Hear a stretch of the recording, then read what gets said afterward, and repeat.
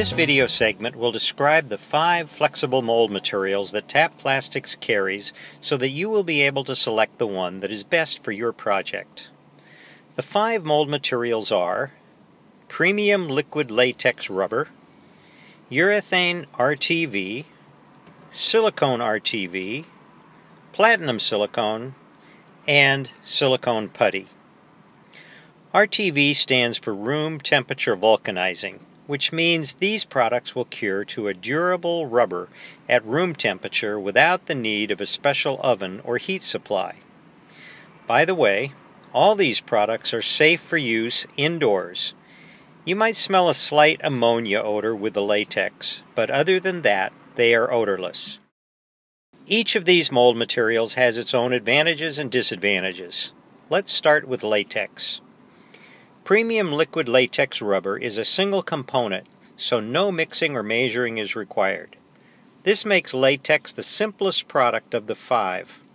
There is no need for measuring cups or stir sticks. Latex is the most economical of the 3 mold materials. A simple mold like this can be made for about $1 or $2. Latex is also extremely simple to use. Upon opening the container, one only needs to brush thin coats onto the master part, allowing each coat to dry before adding the next coat. In another segment, we will describe this process in detail. Another advantage of latex is that mold release is seldom needed. However, it is always important to test a small, inconspicuous area before covering your master part with latex. The main disadvantage of latex is that it is time-consuming. This mold has about 5 coats of latex. Each coat can take up to 2 hours to dry, thus making this a project which can take the better part of a day.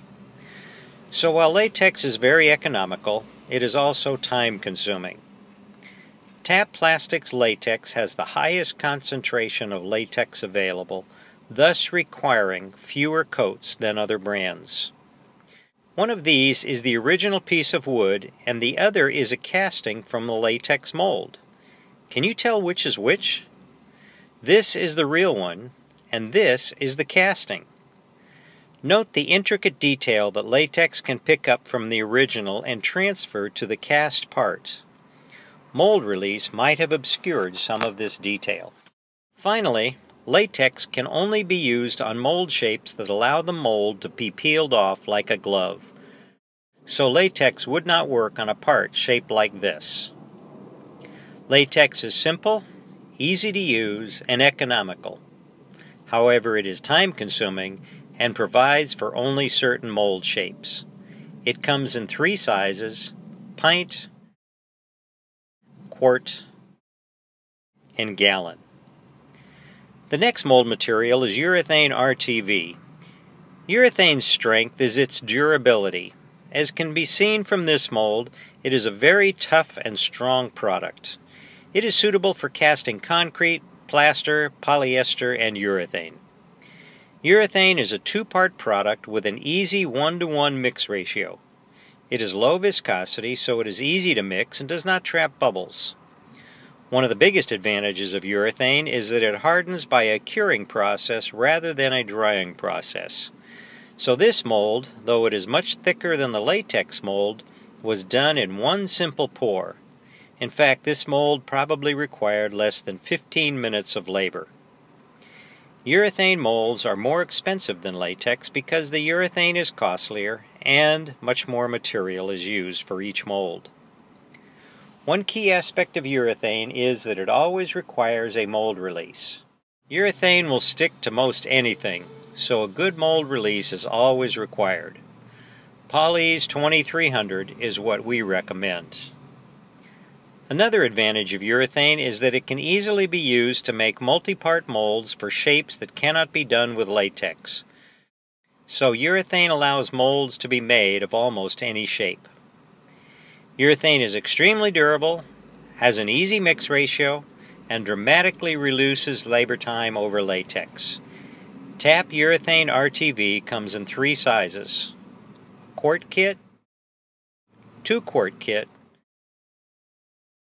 and a 2-gallon kit. The third mold material is tap silicone RTV system.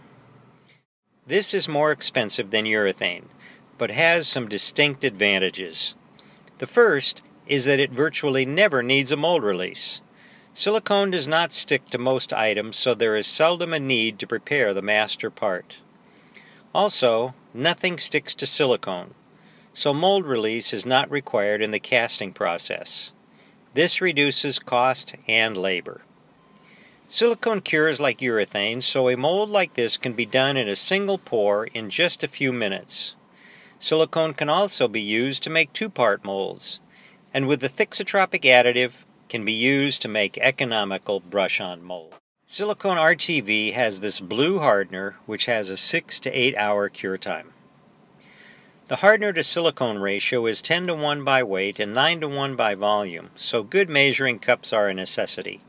For small batches, syringes provide accurate measurement of the hardener.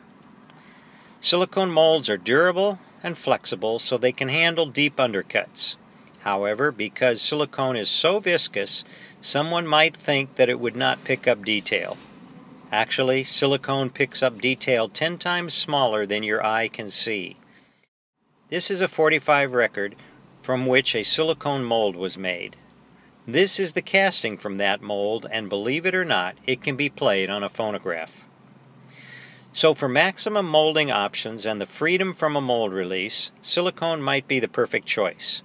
It comes in 3 sizes: 1 pound, 4 pound, and 8 pound tubs plus hardeners. Fourth, we come to tap platinum silicone. Platinum silicone is the most expensive of the 4 mold materials, but it has several superior qualities. Outstanding tear resistance. Greater resistance to chemicals for longer production runs and longer mold life, and excellent dimensional stability for reproducing extremely accurate parts. But perhaps the biggest advantages of our platinum silicone are the super user-friendly features. First, it is an easy 1-to-1 mix ratio versus the 10-to-1 of most other silicones. But most of all, it has a super low viscosity. This means it is easy to mix. But even more important, it does not require any special de-airing processes like other silicones do. You can measure, mix, and pour the silicone, and the bubbles will self-release. The finished product is so bubble-free, it looks like it was vacuum treated. The 1-to-1 mix ratio and the low viscosity make this perhaps the easiest mold-making material on the market. You will also notice how flexible this silicone is. Molding rubber is measured in a hardness scale.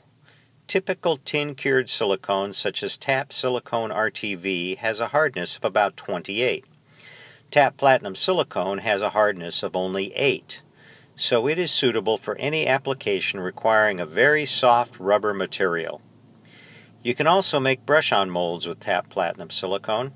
The advantage of a brush-on mold over a block mold is that it uses less than half the material, thereby reducing your costs by over 50%. One final feature of platinum silicone needs to be highlighted. In a platinum mold, clear polyester resins such as Clearlight casting resin cure without the tackiness and alligatoring common to other rubber molds. Parts come out of the mold with beautiful finishes. This sphere is an example. Even small volume parts such as these jewels cure with gem-like finish. This makes platinum silicone the product of choice for clear castings.